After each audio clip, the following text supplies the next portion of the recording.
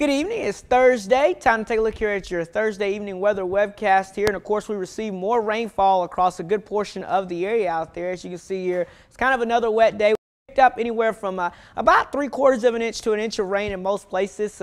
Over 3/4 of an inch in Cohutta, almost an inch down in Calhoun, almost an inch over in Chatsworth and Lafayette as well here.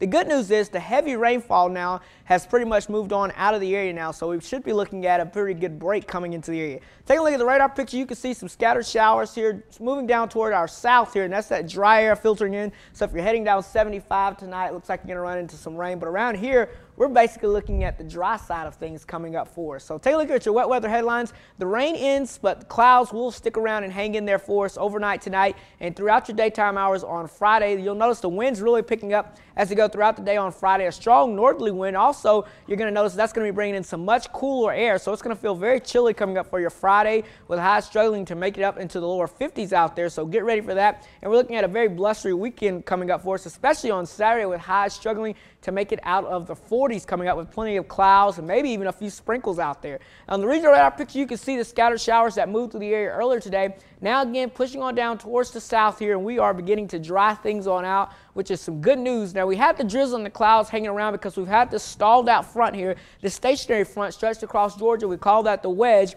And basically, you have a high pressure in the Atlantic bringing in those easterly winds. That's bringing in the cooler air and also creating the drizzle out there for us. And then we have this warm subtropical air mass moving up across that frontal boundary here. And as those two things coincide with each other, we get the scattered drizzle and the moisture out there.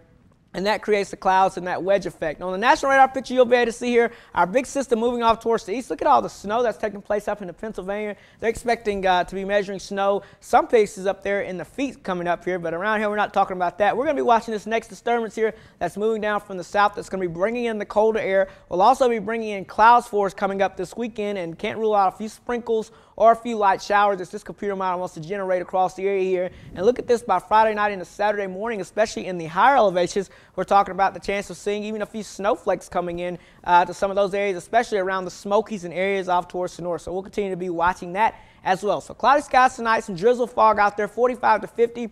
Mainly cloudy, windy, and chilly coming up for your Friday, 50 to 55 degrees with, again, an isolated shower too. It won't be a big rain out or anything like that. And your Friday night football forecast, cloudy skies, maybe a sprinkle, but you will need a jacket out there. So make sure you bring your jackets to the football games. A strong northerly wind out there as well coming up for your Friday night, and temperatures during the game time only into the 40s, so it's going to feel very chilly out there. Our first pretty chilly, cool football forecast coming up for us on your Friday night. And the rest of Friday night, we're looking at temperatures dropping down into the upper 30s to lower 40s, with, again, maybe an isolated shower out there. Now, take a look here at our temperatures across the region here. Much cold air moving in for the weekend here. Temperatures getting close to freezing by Sunday and Monday mornings there, and then a slow rebound in temperatures as we head towards the beginning of next week, with temperatures warming up as we head towards next week. We could be looking at temperatures for highs nearing 70 degrees out there, so that will feel very nice as well. So here's a look here at your 7-day forecast. Cloudy and windy coming up Friday and Saturday, with temperatures struggling to make it into the upper 40s out there.